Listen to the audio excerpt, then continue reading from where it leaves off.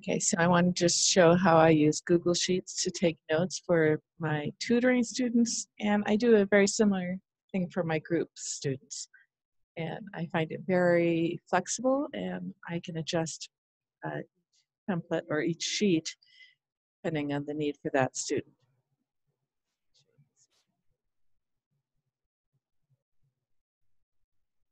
Okay, so in Google Sheets, I make a tutoring notes, and this one I will share this once I just show it to you. And I have the student's name, and then across the top here, each column represents a different item that I would take notes on. And it'd be like the different headings I would have on my page notes, but I've made them columns. And then each row is a date.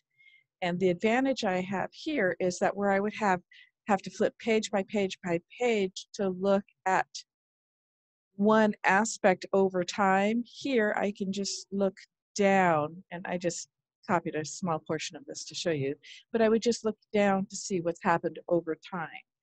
So I would have the dates here, and I have a visual, so I might put a note in for my visual drill what the student had any issue with.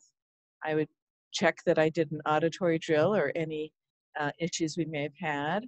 I check what we've done for blending as a blending drill, CVC, CV, CCs, R controls, whatever. So my own little notes about what I covered for that.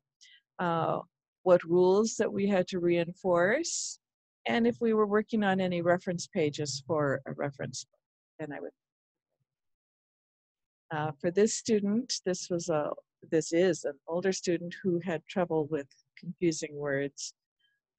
So I might make a note of, that we had practiced the theirs, or the twos, or whatever confusing words. And I could check over time.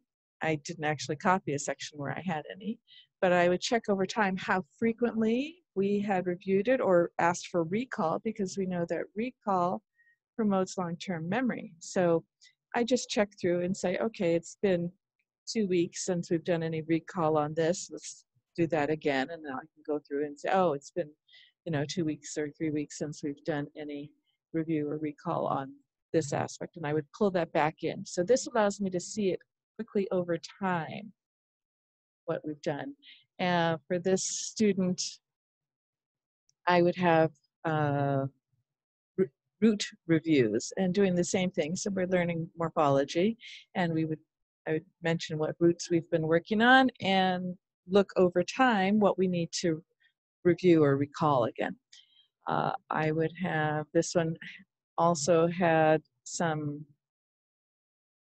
work on syllabication. She just needed to feel better about herself, so I taught her very quickly how to syllabicate longer words, even though she was still blending with CBCCs and CCBCCs.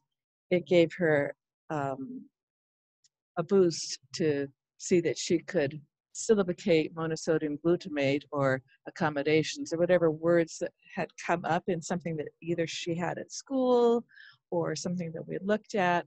And so she practiced her syllabication skills on these long words, and then she felt really good about herself. So I would keep notes on what she'd been doing, and I would keep notes on our phonemic awareness drills, what level she's on, what troubles she's had. And later on, I started using ReadWorks articles, and I would write in the name of the article and the paragraph that she read, and any games that we played, so that I kept record of not doing the same game too many days in a row or the same type of game. So I would make a note here, and then any other notes that I had for the student. And anything that I wanted to make sure that I looked at over time, I would either highlight, or I would might go in and take the note and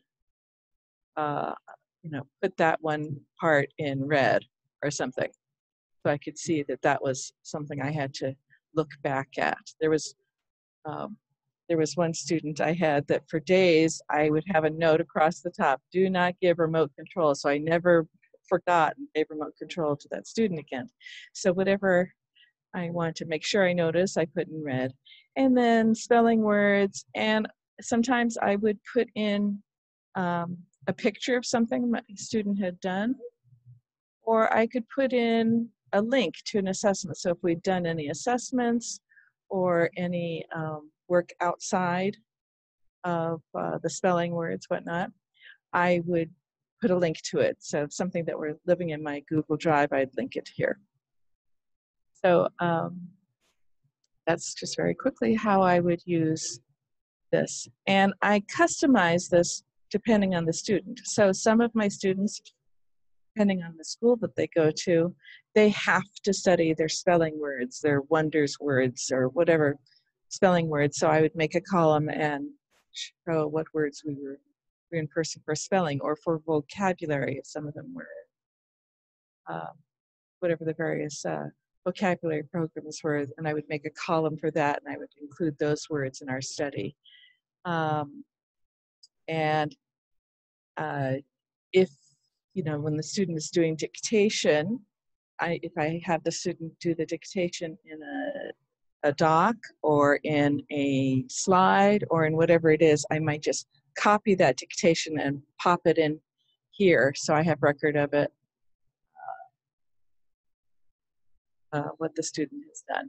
Anyway, so what I do is I have a template here with my columns, and I can change the columns, and I go in and I just start here. And I start down a few rows, and then, you know, the first time I see a student, I'm gonna have more notes, some assessments and data, and I'll take longer notes. And then each day I will come in on the line above. Each session would be the line above. And then every time I do a new session, I just come in here and right click and then insert a row above. So I then put my new day above that. And then when I'm lesson planning, so after I've written my notes, or I might lesson plan a couple of days, I'll put in a couple of new days here, and I will come in and say, you know, this is my plan. We're going to introduce this grapheme here on the planned day, or we're going to do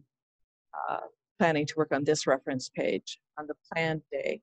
And if it happens, it's there. If it doesn't happen, I just remove it and put it into a new day. So I plan going forward, and I have notes of what's been done.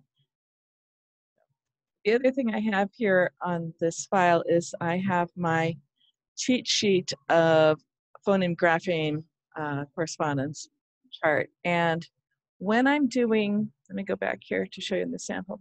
When I'm doing an auditory drill, I have indicated whatever graphemes my student had any difficulty with in the visual drill. So I make sure that I pulled all of those sounds of whatever the student has already learned in the auditory drill. So this day, the student couldn't remember the EA, says E-A, and so on my auditory drill, I would, you know, ask for the E sound and find the spellings of the E and the E and the A sounds, and check that the student is able to recall the spellings for each sound here. And I would do that here. And as a cheat sheet, I might refer back here, and I have all of my phonemes, all the sound represented. So this is E as in me, and, you know, the U as in up, and whatnot, all the way down here. And I have a cheat sheet of did they remember the spelling of the sounds. And then what I do is, if I've covered that and we're still within the time I generally allot, I will do one whole column of checking for the auditory drill. And then the next time I'll do column 2, then column 3, and column 4. So that over a course of time, I made sure that I have reviewed each of the 44 sounds, or at least the spellings for those sounds the student has already learned. So I'm not forgetting to review or get recall on any of these sounds. So it's my cheat sheet here. So I keep that here, and then I record that in my template. Right, so I will link a copy of this in with the video.